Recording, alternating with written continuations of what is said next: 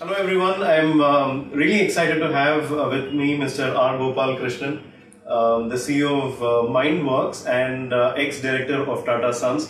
Great to have you here, sir. And today's interview will be on digital and digital disruption. So let me get this started with your definition of what digital actually means. Every time I ask this question to senior leaders, I get varied answers. So I'd like to understand from your perspective, what does digital actually mean?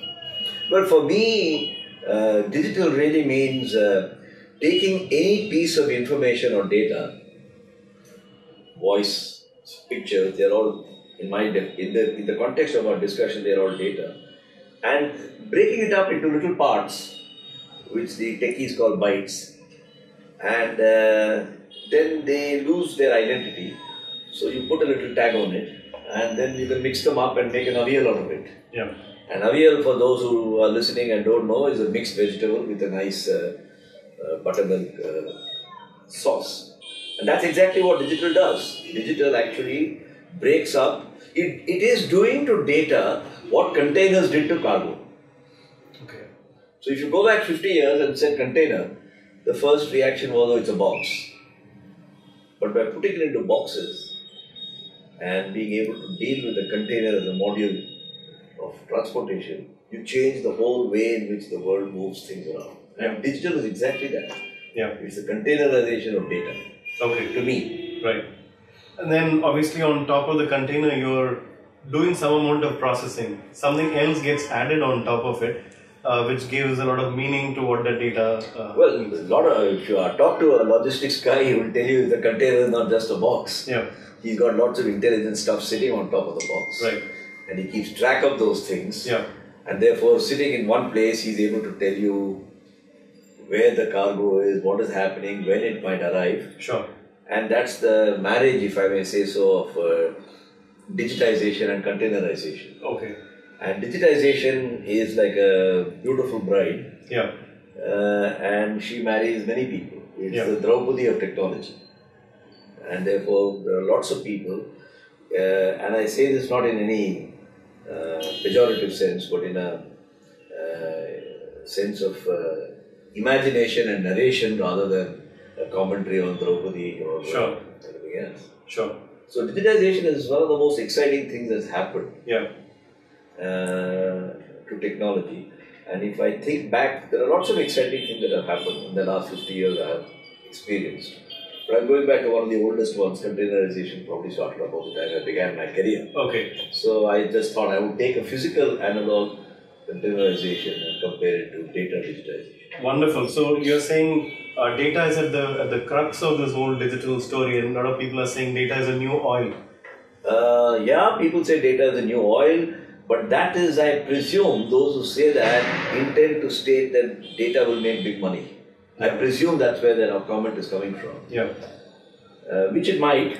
I'm not disputing that it can make big money. But I don't like to think of it that way. I'd like to think of data in a way which common people can relate with and understand. Yeah.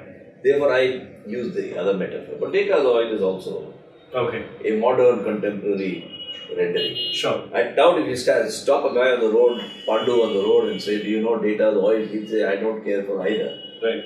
But if you tell him data is like a container, I think even my cook or my driver will say, I understand. Sure, it's something physical. Physical, he understands. Something relatable. Yeah. Okay. And in the same breath, what is digital? What is it not?